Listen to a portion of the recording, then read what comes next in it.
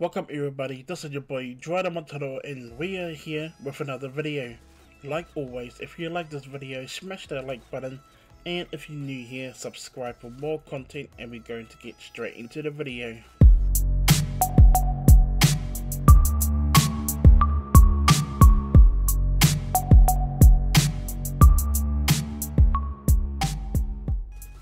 Welcome back everybody. Before we do get straight into the video, I would like to give a big shout out and thank you to the supporters of this YouTube channel.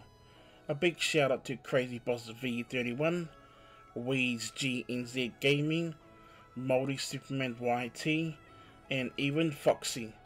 Now these people are our YouTube members on our YouTube platform, and I really do appreciate their support. So why don't you go inside my description below and go and check them out, and we're going to get straight into the video. Now this video is all about on how to install the Subaru WRX STI inside your Grand Theft Auto V folder. So like always, make sure that you download and install all of the latest requirements that's inside my description below. Once you have completed that process, then download this mod, and I will leave this mod inside my description below. So let's get started. Now I'm going to make this really quick and easy for you to actually install. Go to your Grand Theft Auto V game, hover over it, right click and open file location. Next, open up your mods folder, go to your update folder, go to your Time64 folder, then go to your DRC packs folder. Now open up your Subaru extract folder. Now inside there, all you got to do is select the STI 12 folder and drag it inside your DRC packs folder.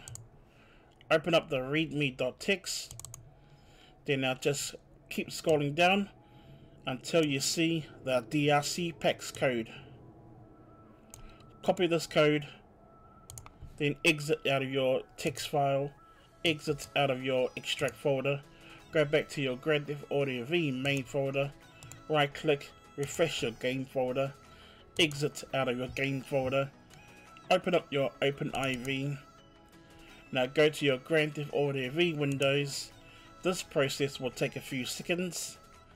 Once your application is open, select edit mode, select yes, go to your mods folder, go to update, go to update.rpf, go to common, go to data, and now scroll right down to the bottom until you see drclist.xml.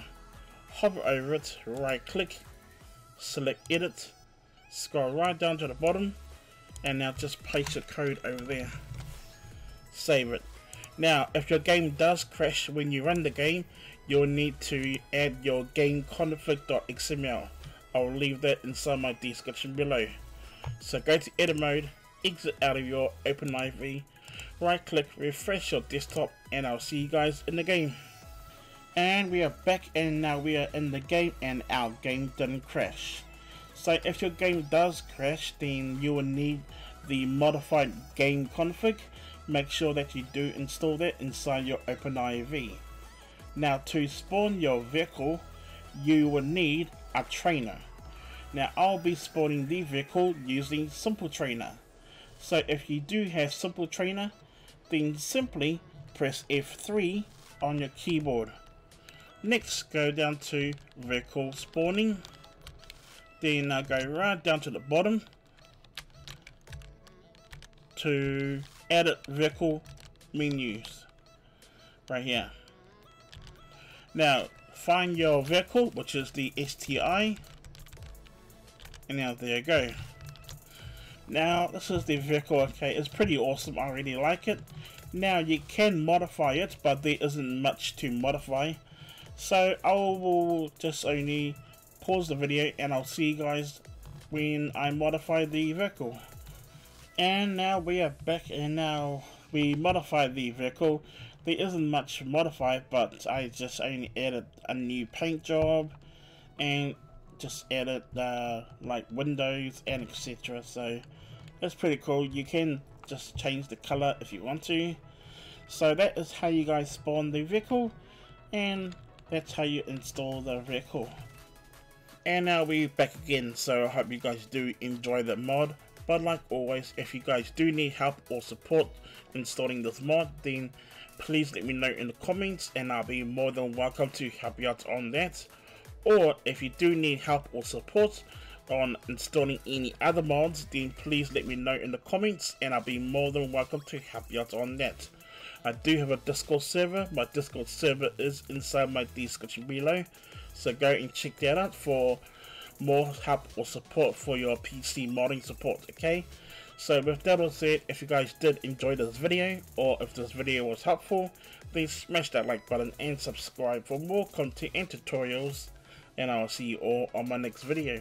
Thank you for watching, peace, and I'm out.